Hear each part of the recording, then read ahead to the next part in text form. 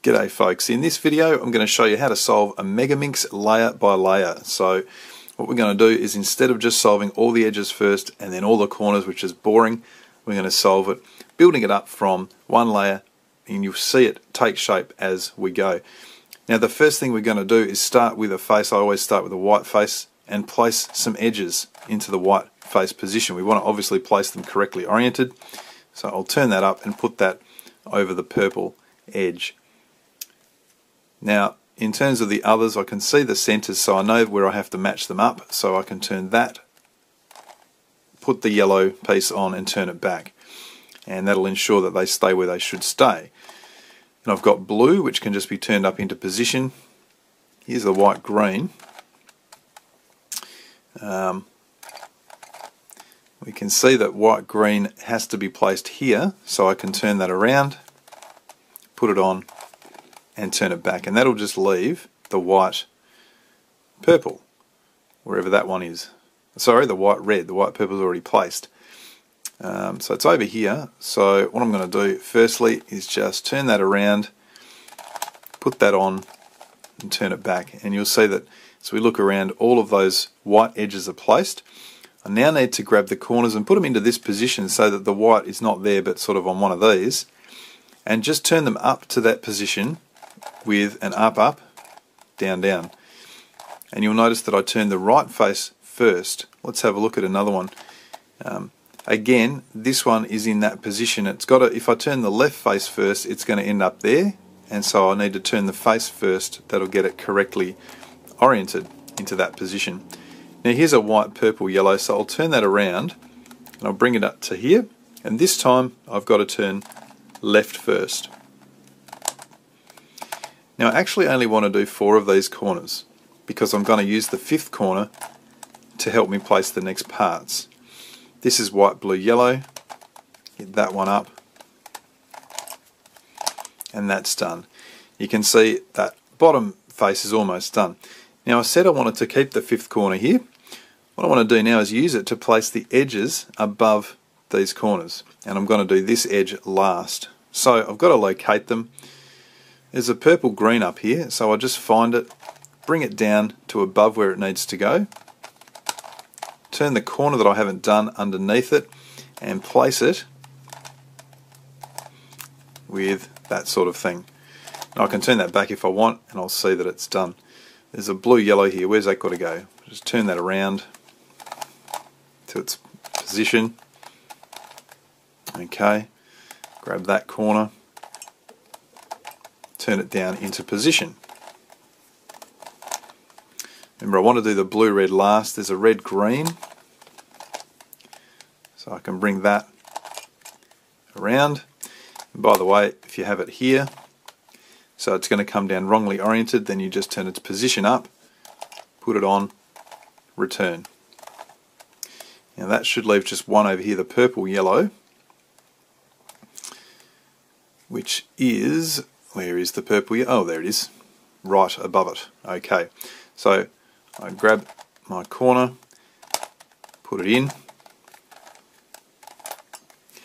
and now what we'll see is that we just have one corner and one edge. Now at this point I want to go and place that last edge first, so I'll place it as normal, and I'll grab the other corner that goes here, and I want to turn that corner so that the piece on the bottom, which is, or the sticker colour on the bottom, white, is on the top. If it's not, I'll just turn it up to the top face, turn it round and bring it back down. Still not, turn it up to the top face, turn it round, bring it back down. Now it is. And with the white on top, I can now do 3 of these edge piece series. That's 1.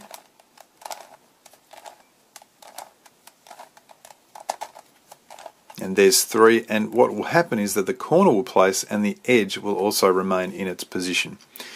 So you can see it's already starting to look better. Now the next stage of the solve is to go and place these 5 lower equator corners, and they're pretty simple. They're just a matter of, for example, here's a purple, yellow, orange. Go and place it in its position. No, it's not always going to just place straight away, but we'll work out what to do then. Blue, red, pink goes down to there. If it's not right, turn it up to the top, bring it around, do it again. Very simple. Purple green, it's got to go into this one, that's in. Red green, not right, so I can turn it up, bring it around, put it in. Is that all of them? No, yellow blue still to go, wherever that is. There it is. So this is just sitting here, so I can turn that up to the top, turn it off, and make sure that that one stays where it should be.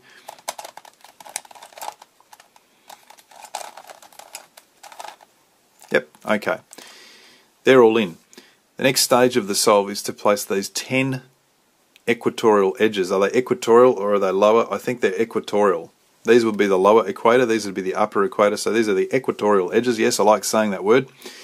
Now, the technique, I won't show you all of them, the technique is very simple.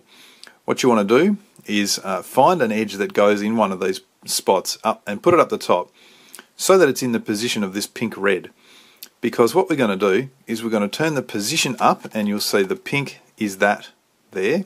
We're then going to turn the edge down and then return it. Now the thing that you might have noticed is that it involves that corner that we've just placed. So there is a single move setup, which we grab one of these upper equatorial corners and put it in its place before we start. Now we turn it like that, and then having done that we return our setup move, and that edge has been placed next to the corner. So that was one coming from the right. I'll show you one coming from the left if I can, so this blue pink. And at the same time as doing that, if I did that at the moment, in fact I will do it, you'll see that it places but it's flipped. So because I don't want that, before I start I need to make sure that the center color of this face matches what's on the top. It doesn't. So if I need to flip that piece, I'll do that and then turn it on, and now that color does match. So having done that, I'm now in a position to do my setup, put my piece on, undo my setup, and then I just continue doing that for all the rest of the 10. And just finishing off the last one here. Undo that setup. You can see that as we look around now, all these equatorial corners are done, and the two edges surrounding each of them are also done. That will lead us on to our next stage, which is really simple, placing these 5 upper equatorial corners, or in fact 4, because you guessed it, we're going to use the 5th to help us get the last face. So placing those 4 is pretty simple.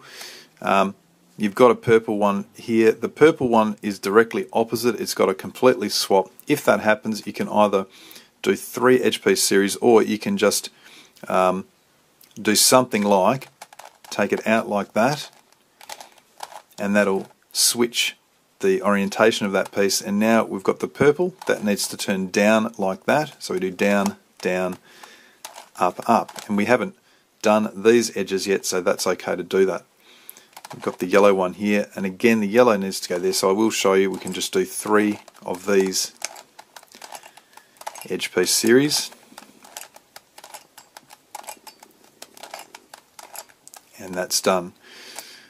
We've got a green sitting over here, and that green, when we place it, will take out the blue, so I'm just going to rotate that green, and that leaves us the red. And this time the red is on the right, so we'll have to turn the left face down first, and that's in. Now it also happens to have put that edge in, which I'll take. That will just leave us with one corner, so I won't bother placing that yet. I'm going to use that corner to get these other edges over here. So if we look at it from that position, there are 2 edges either side and 2 edges over on the back. So let's do one of the edges over on the back. I need to use this corner under here so as not to disturb that corner that I've already done. So I'm going to turn it 1 turn down, 2 turns down, 1 turn down, and to put that corner where it can be used. And now I've got to place the yellow blue edge. So I put the edge above, turn it down, And then I can return my corner. You can see that goes back. And all is well. That edge has been placed. This edge over here is the orange-blue edge, so I'll get the corner, 1 turn, 2 turns, 1 turn.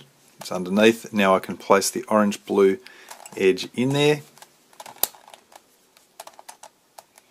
Put back my corner.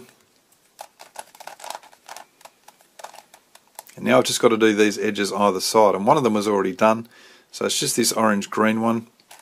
So this time to get the corner there, it's 1 turn, 1 turn, that's it. Grab that orange-green edge, put it on, and then return the corner. Looking at it now, you can see that's looking really good. So we've only got this column here and the top face to do. So the first thing that we think about is getting the edges done. And I just want to place the edges one by one. I normally like to start at the back, work my way here to end up with 3 left. So I've got to place the grey-blue. So I can turn that grey-blue up. This is the reason we haven't bothered doing that corner yet, is so that we can use it. That grey-blue is in position. Next I'd like to place a grey-yellow or a grey-green. A grey-orange. What have we got? Both the grey-yellow and the grey-orange are flipped. So I might just put that down in the middle part there, and now I can turn the grey-orange position around, turn it up, undo those moves. That's in. Grey-yellow is just sitting here. It can cycle those 3 pieces.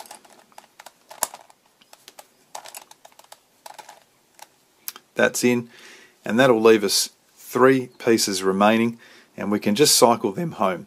And we notice that out of the 3, the pink-green is correctly oriented when it goes in, the pink-grey correctly oriented, the grey-green wrongly oriented. That means that tells me that the position of that piece is what I've got to turn first, and then turn the piece onto its position to get them to place successfully. And that has dealt with all of the edges. That now leaves us with the last corners to do, and again I'm going to attempt to place the 2 at the back. What I want is to have a grey corner down in this position, so that's grey, yellow, blue. And all I do is turn the top face, so that's the position, turn it around to the front, and then turn that corner up with an up, up, down, down to place it. When I've done that, I always turn it back to not lose my bearings. So that corner is now placed. You might think, well, hang on, what about this? Yep, that's out of place. All of that will come back at the end. So next I'd like to place this one. This is in position but twisted. So I'm going to turn that around to the front, and I want to twist it that way. So I'm going to do up, up, down, down with my right turn first, and you'll see now I can do that again, and that will place it. Okay, that's now correct. I can put that back. The grey, orange, green is correct. Next I'd like to do this one, which is twisted. So I'll turn that round. This time I want to twist it that way, so I'll turn the left face first.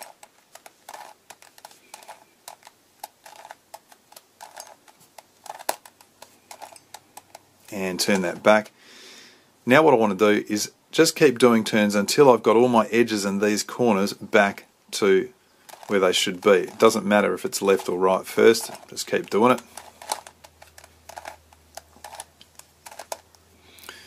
Edges are back, corners are not, so I continue.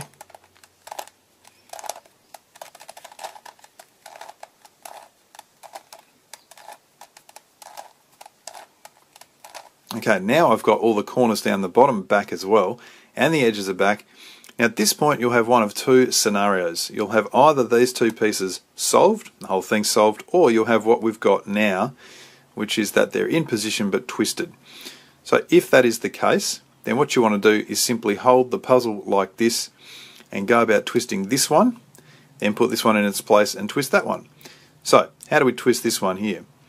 Well, we know that if we can do a down, down, up, up by doing this. Now if we do that, we're turning it this way, so that corner will turn like that. So the grey will come up correctly and twist into position. So we're going to do down, down, up, up. Now just watch this corner while I do the second one. Down, down, there it is, up, up. Let's have a look. This corner was not involved in that at all. This corner has twisted, and I did a down, down, up, up, turning my left turn first, so on my left face first. So now that I've got that correctly twisted, I'm going to bring the second corner over, and I'm going to twist the opposite way, because this needs to twist the opposite way. So this time I turn my right face first.